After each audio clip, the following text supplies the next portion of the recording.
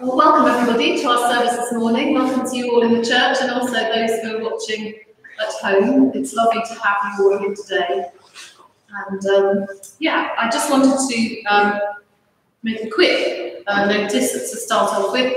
Some of you may know that we've decided that we'd like to sponsor a child as a church, as St James, and Lucy very kindly has agreed to be the sort of contact person for that.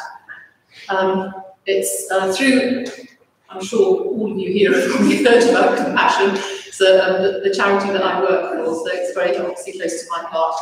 And I know lots of you already sponsor, and I'm sure it's close to your hearts too, so thank you to those of you who already sponsor for what you're doing.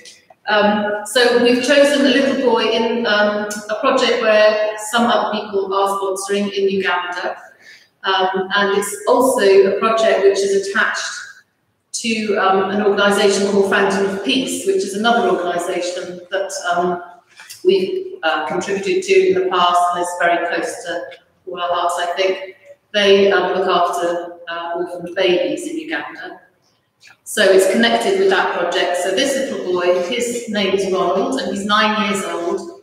And several people have already come forward and said they'd like to share in sponsoring him. So it would just be a few pounds a month, and also writing some letters. We'll sort of work out a rota, I expect, of letter writing. And we'll also do sort of occasional collections, perhaps at all age services, to get children involved with it. So it's a lovely thing to do, to support a little child who really has very little in a remote village in Uganda that can make a huge difference to his life. We pay for his education, for any nutritional needs he has, any medication, and also just the support and encouragement from the local church and the people who work for Compassion through that local church. And of course, all of us who will support him through letter writing and encouraging him through letters. If you'd like to know a bit more about Compassion, there's some leaflets at the back which explain exactly what they do and how the money is spent, and the benefits that the children get. So do take one of those, or come talk to Lucy and I if you want to know more. So thank you very much. So we begin our service today, the third Sunday of Lent. Let's pray.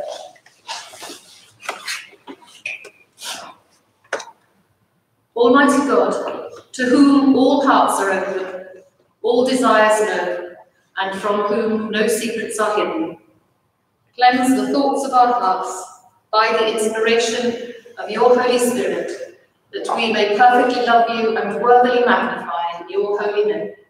Through Christ our Lord. Amen.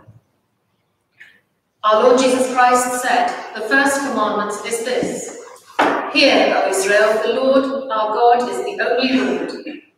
You shall love the Lord your God with all your heart, with all your soul, with all your mind, and with all your strength.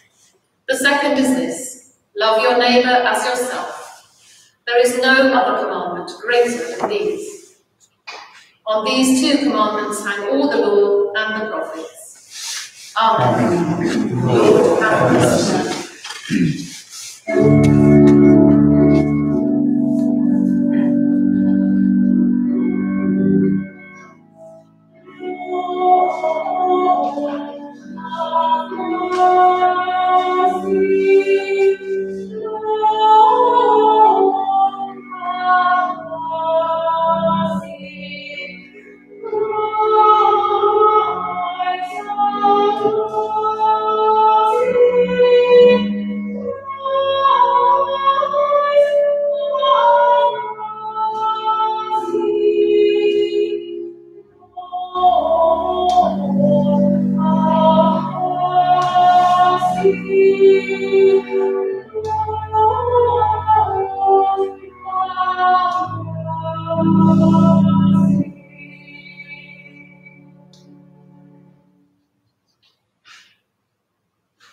The collect for today. Almighty God, whose most dear Son went not up to joy, but first he suffered pain, and entered not into glory before he was crucified, mercifully grant that we, walking in the way of the cross, may find it none other than the way of life and peace. Through Jesus Christ, your Son, our Lord, who is alive and reigns with you in the unity of the Holy Spirit, one God, now and forever. Amen. And before Lucy comes up to read for us, I'm very sorry I forgot to welcome Virginia once again, who's going to preach for us today. But Lucy, would you like to come and read our first reading for us? Thank you.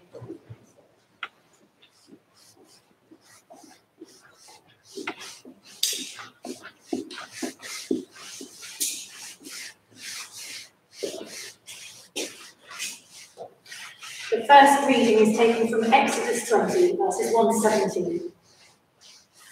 God spoke all these words. I am the Lord your God, who brought you out of Egypt, out of the land of slavery. You shall have no other gods before me.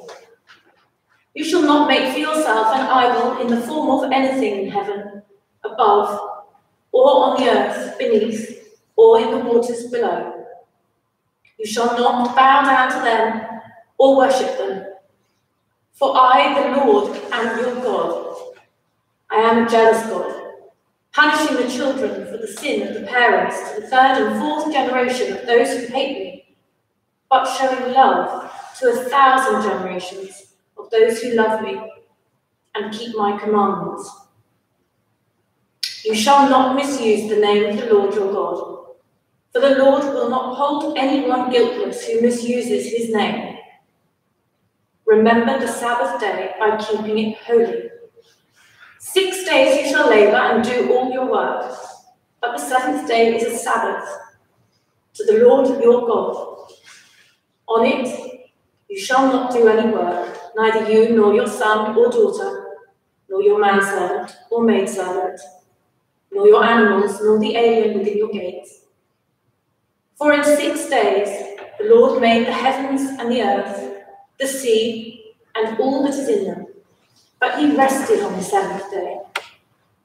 Therefore the Lord blessed the Sabbath day and made it holy. Honour your father and your mother, so that you may live long in the land of the Lord that your God has given you. You shall not murder. You shall not commit adultery. You shall not steal.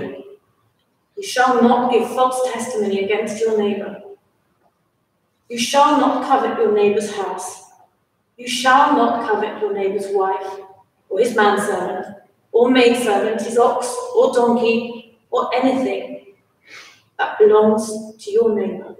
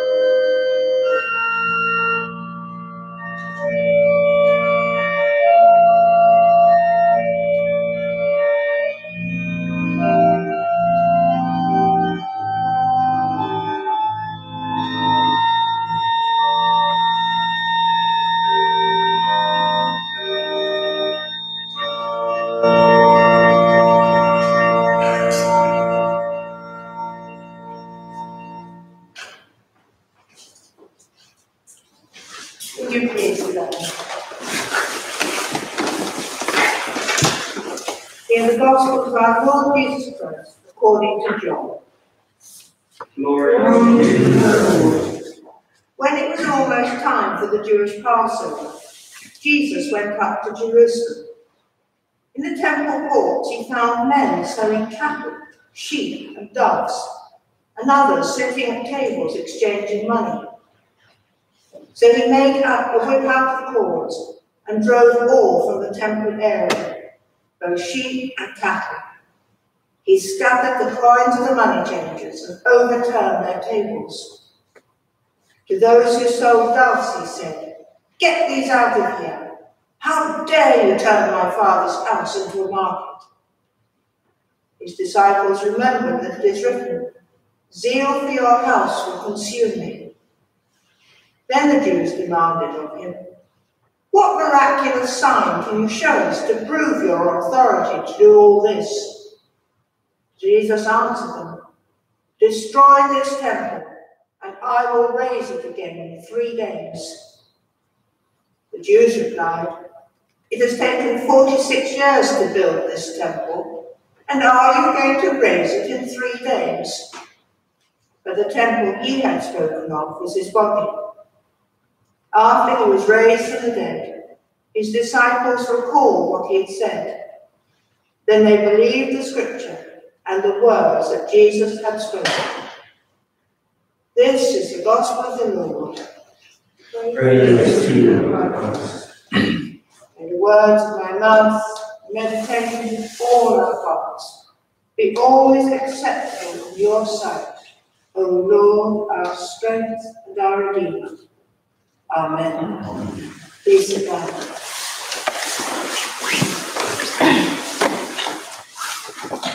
During this time of COVID, I wonder what, if anything, has made you righteously angry. I don't mean just generally angry at the perceived or even actual stupidity, failings or misdirection of the government or their advisors, or angry at your lack of freedoms because you have to wear a mask, or observe social distancing, and can't do the things you most enjoy. No, I mean righteously angry. Righteously angry at the terrible injustices in society worldwide that this pandemic has exposed. Injustices such as the plight of hungry, even starving children. The terrible enforced isolation of people in care homes or prisons.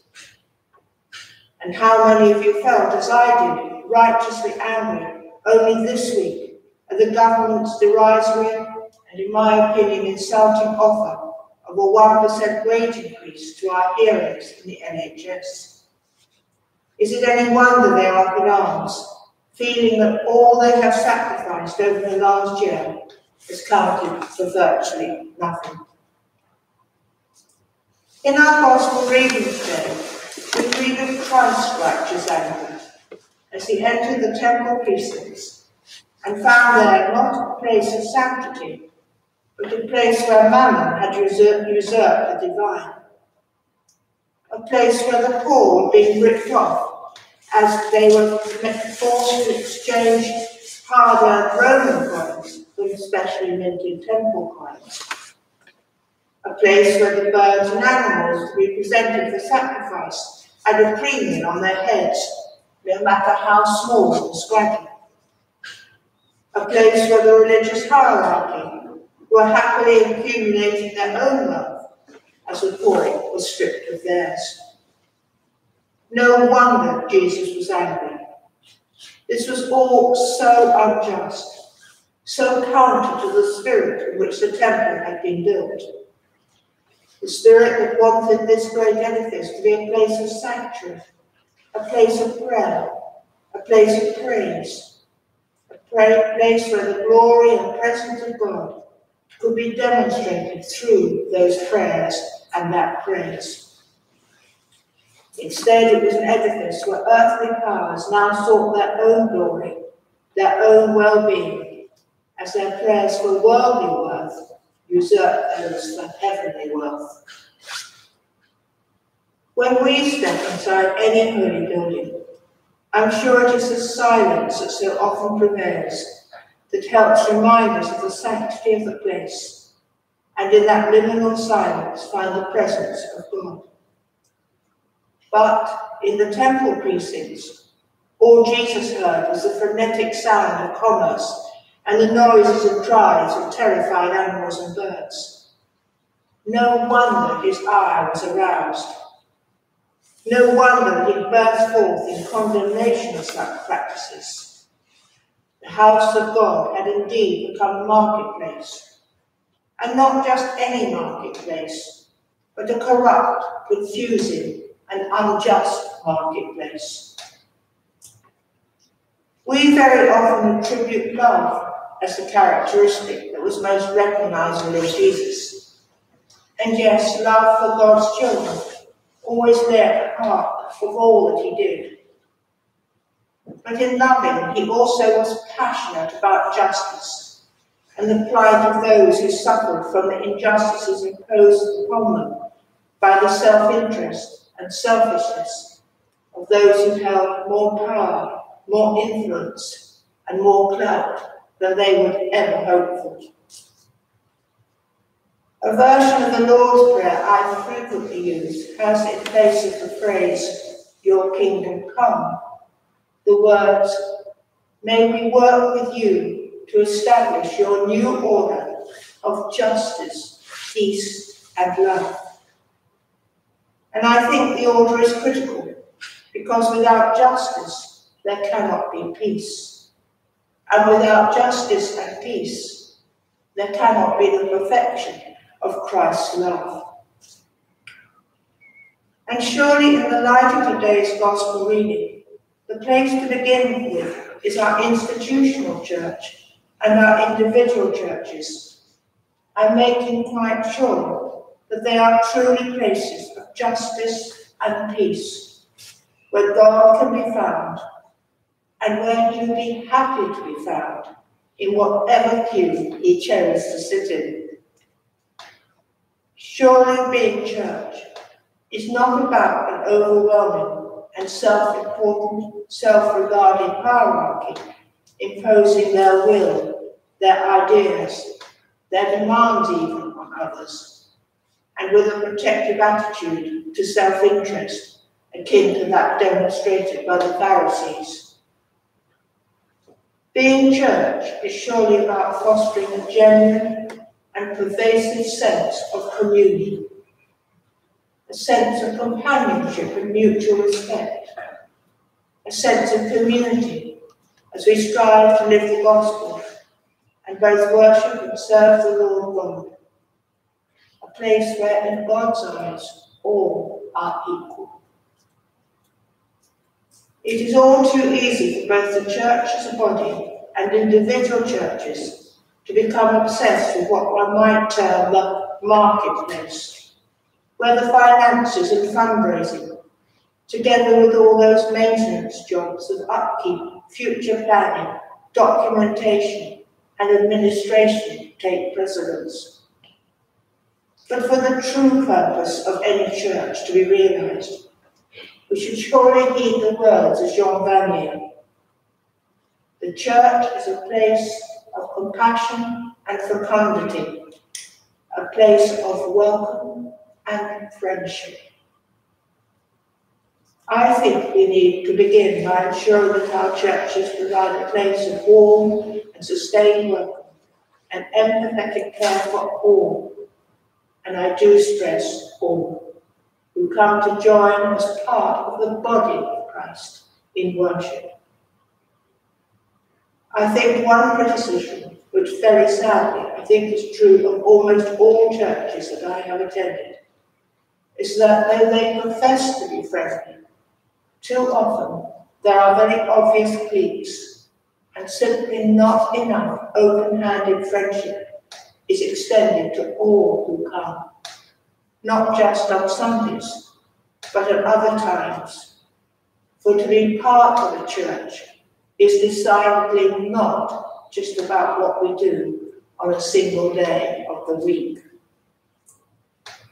And in saying this, I think we need to be mindful of past and current history, when the church as a whole has been and is still today guilty of stigmatizing, marginalizing, ostracizing, or even excluding specific groups of people. Christ was angry in part because those who came to the temple were in effect being treated as consumers to be exploited rather than as pilgrims on a journey of grace. Do we in our churches sometimes do the same? Do the dioceses do the same as they look at attendance figures and balance sheets and make corporate plans for the future of small churches such as this one?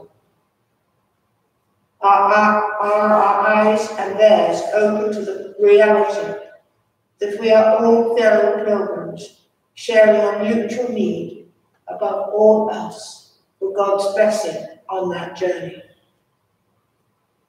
The numbers and the balance sheet are surely irrelevant. What is relevant is the journey together as one body, be it in twos and threes or in hundreds.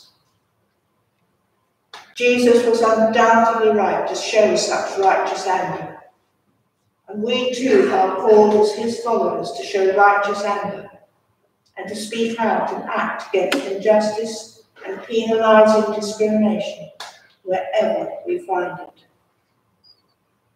And it strikes me that Lent is the ideal time to take stock and to make absolutely sure that our churches are places where Christ, in whatever guise he comes, would find our churches are truly places where any marketplace values take a very secondary role, and all can expect a generous, all-embracing, loving welcome with absolutely no strings attached.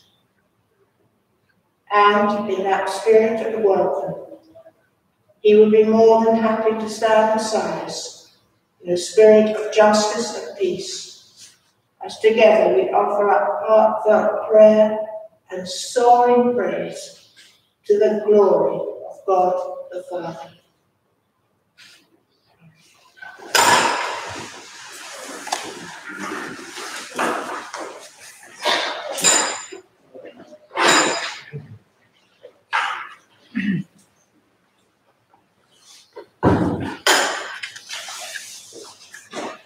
Let us stand and say the creed together.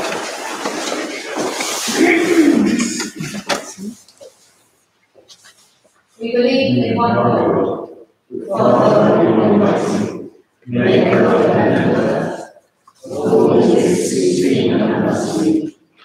We believe in one Lord Jesus Christ, the only Son of God, eternally begotten of the Father, God from God, light from light, true God from true God, begotten, not made, of one being with the Father. Through him all things were made. For us and for our salvation, he came down from heaven, was incarnate from the Holy Spirit and the Virgin Mary, and was made man. For our sake, he was crucified under Pontius Pilate. He suffered death and was buried. On the third day he rose again in accordance with the Scriptures. He ascended into heaven and is seated at the right hand of the Father. He will come again in glory to judge the living and the dead, and his kingdom will have no end.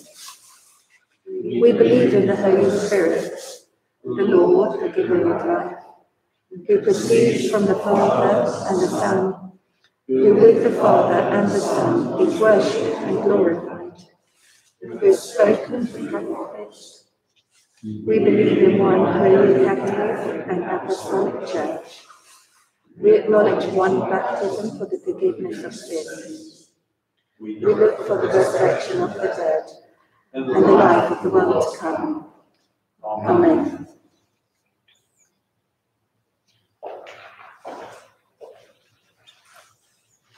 Please do be seated.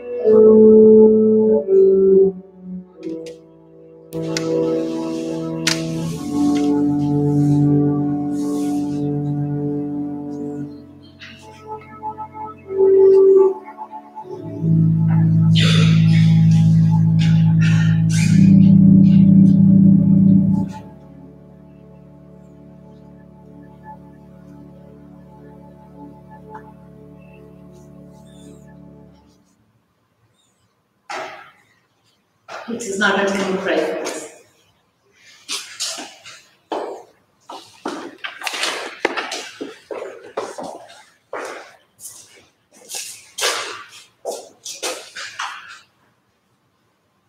Let us pray. This is a paraphrase of the opening lines of Psalm 88. O Lord, the God who saves us, day and night we cry out before you. May our prayer come before you. Turn your ear to our cry. We pray for the world. Dear Lord, we are very fortunate to live in an area of the world which is safe and politically stable.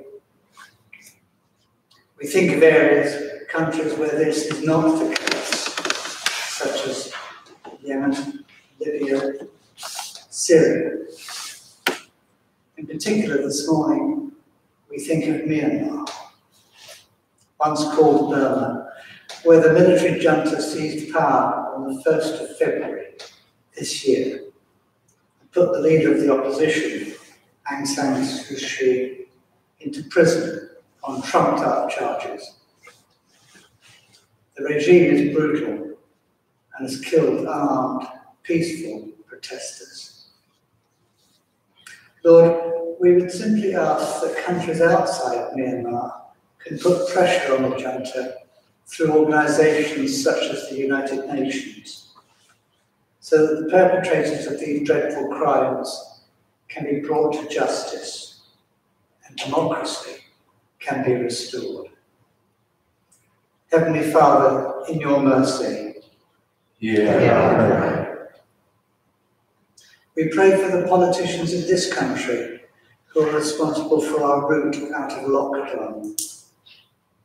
Thank you for the success of the vaccination programme, in which we now have over 40% of the adult population vaccinated with the first jab. We think of all those who are refusing the invitation to be vaccinated, whether because of superstition or false information. We ask that you would support and encourage those who are trying to persuade them to accept the jab as a way of reducing the risk to other people's lives. Heavenly Father, in your mercy, thank you for the step change in the time taken to bring new drugs to the marketplace that has reduced the elapsed time of development from 5 years to 1 year, and will accelerate further modifications to cope with new variants as they emerge. We pray for the scientists who are working flat out to analyse the path of the pandemic, as well as assess the impact of the drugs that are being invented and trial. Heavenly Father, in your mercy, we lift those to you who have the responsibility for deciding the pay increase for NHS workers. Give them good judgment in rewarding the NHS staff for their selfless efforts in managing, testing and caring for millions of us, whether in hospital or in doctor's surgeries. Help them find the right compromise between the desire to say thank you and the financial constraints of the COVID outbreak on the economy. Heavenly Father, in your mercy, hear our prayer. We pray for the leadership of this church. Father, we pray for Tony and Hilary as they seek to guide us. Give them wisdom and vision in their leadership and the energy with which to deliver it. We also pray for the PCC and thank you for all those who give their time and talents so generously towards the planning, upkeep and presentation of our church. Encourage them in their concern and diligence at this challenging time. Heavenly Father, in your mercy, hear our prayer. We pray for our community. Father, we thank you for the strength and diversity of our local community. We pray for all those who are sick at this time. We thank you for the improvement in Jim Reed that would raise Michael Morn to you.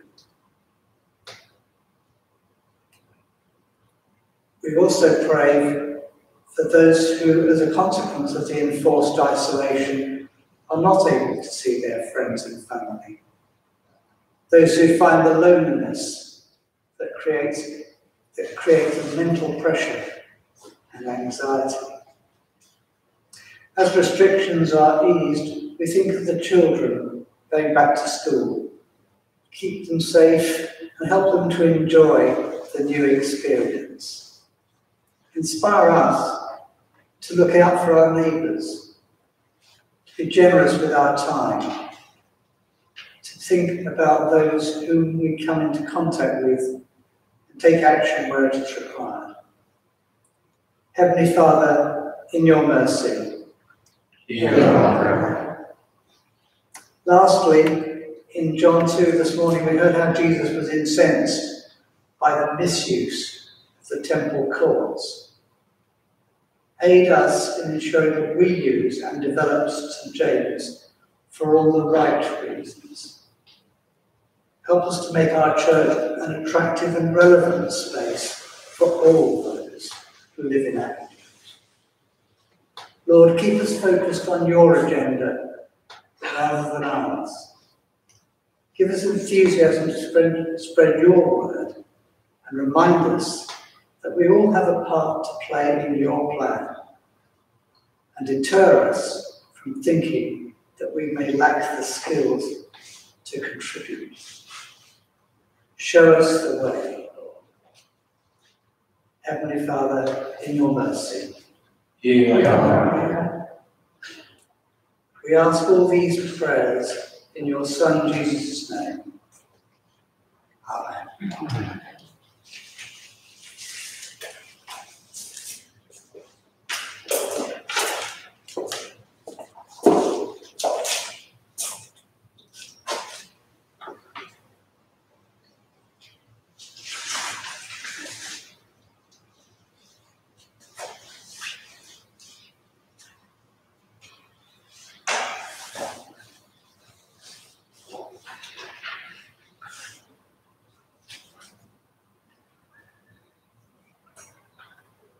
Brothers and sisters in Christ, as we gather at the Lord's table, we must recall the promises and warnings given to us in the Scriptures.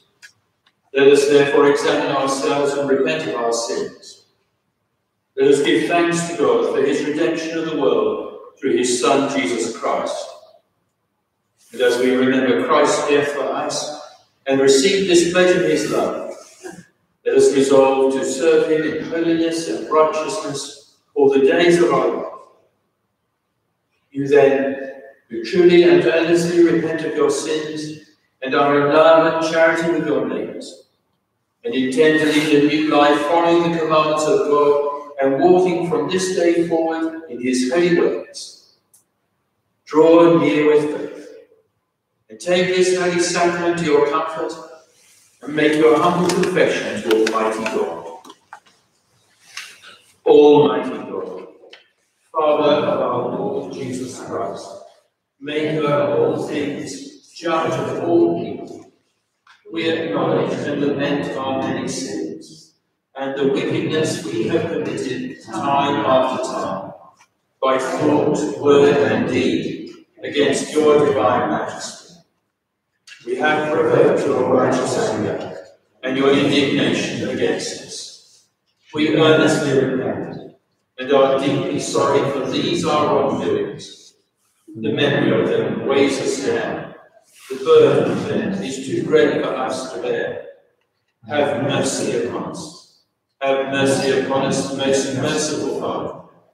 For your Son, our Lord Jesus Christ's sake, forgive us all his faults, and grant that from this time forward we may always serve and please you in newness of life, to the honour and glory of your name, through Jesus Christ our Lord. Amen. Almighty God, our Heavenly Father, who in his great mercy has promised forgiveness of sins to all those who with heartfelt repentance and true faith turn to him, have mercy on you. Pardon and deliver you from all your sins, confirm and strengthen you in all goodness, and bring you to everlasting life, through Jesus Christ our Lord. Amen. Hear the words of comfort our Saviour Christ says to all who truly turn to him. Come to me, all who labour and are heavy laden, and I will give you rest.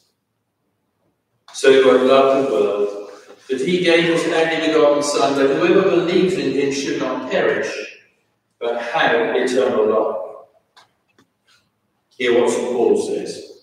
This saying is true and worthy of full acceptance, that Christ Jesus came into the world to save sinners. Hear what St. John says. If anyone sins, we have an advocate with the Father, Jesus Christ the righteous, and he is the propitiation for our sins.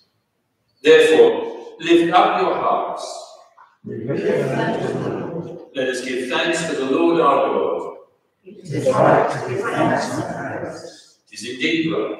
It is our duty and our joy, at all times and in all places, to give you thanks and praise, Heavenly Father, Heavenly King, Almighty eternal God. And now we give you thanks, because you give us the spirit of discipline, that we may triumph over evil and grow in grace, as we prepare to celebrate the Paschal mystery, with heart and mind renewed. Therefore, with angels and archangels, and with all the company of heaven, we proclaim your great and glorious name, forever praising you and singing.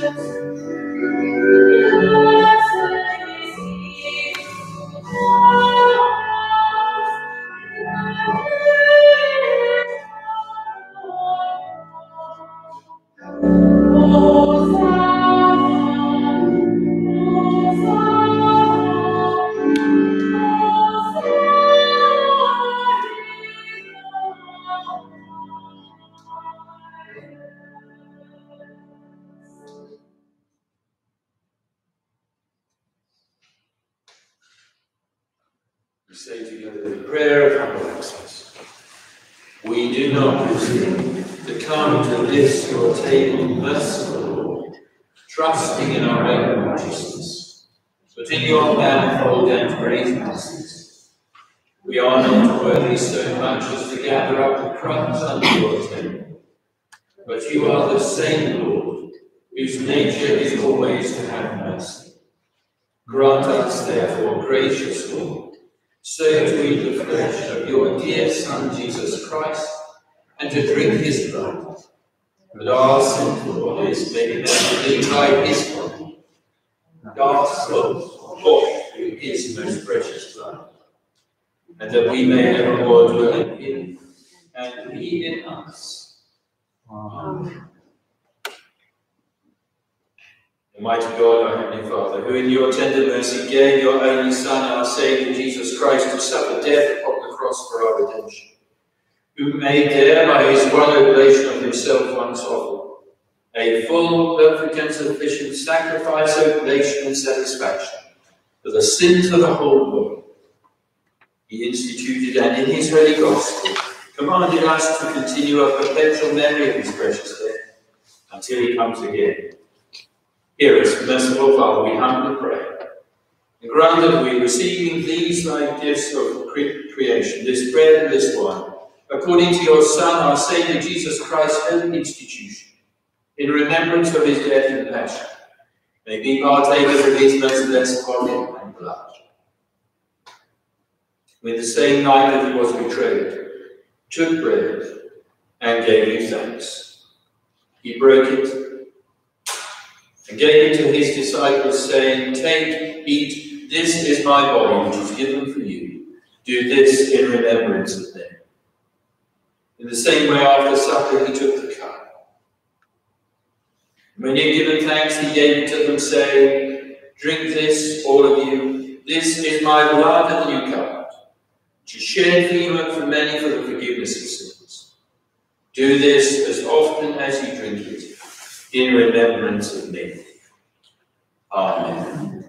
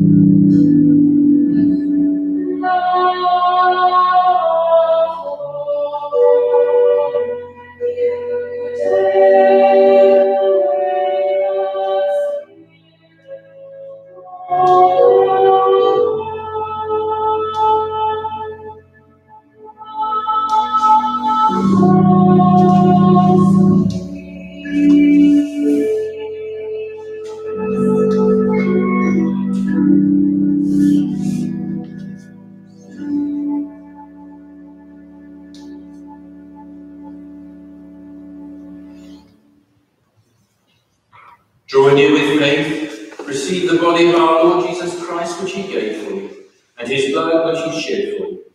Eat and drink in remembrance that he died for you, and feed on him in your hearts by faith with thanksgiving. If we could receive communion row by row, pew by pew, and wait until the previous communion has returned to their seat. Thank you.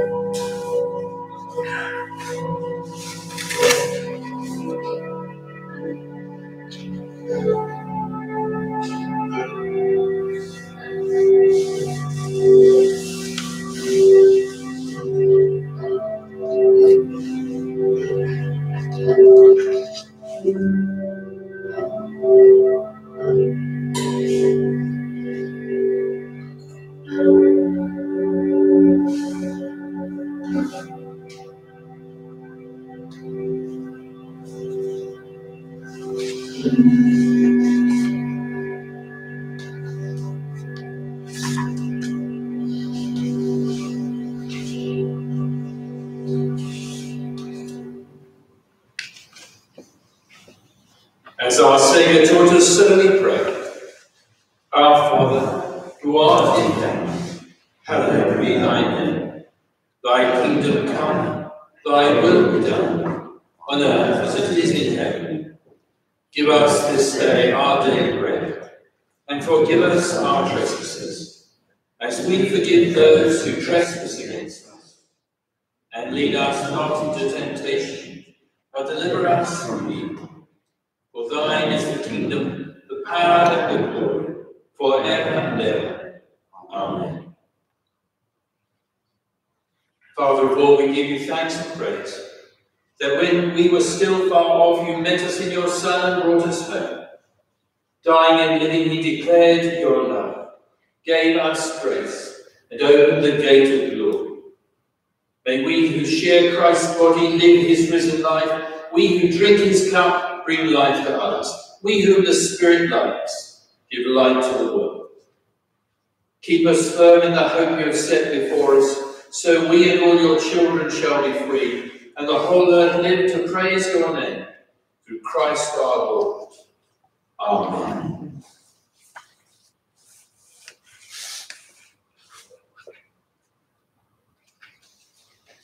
Christ give you grace to grow in holiness, to deny yourselves, take up your cross, and follow him. The blessing of God Almighty, the Father, the Son, and the Holy Spirit be upon you and those whom you love, now and always. Amen.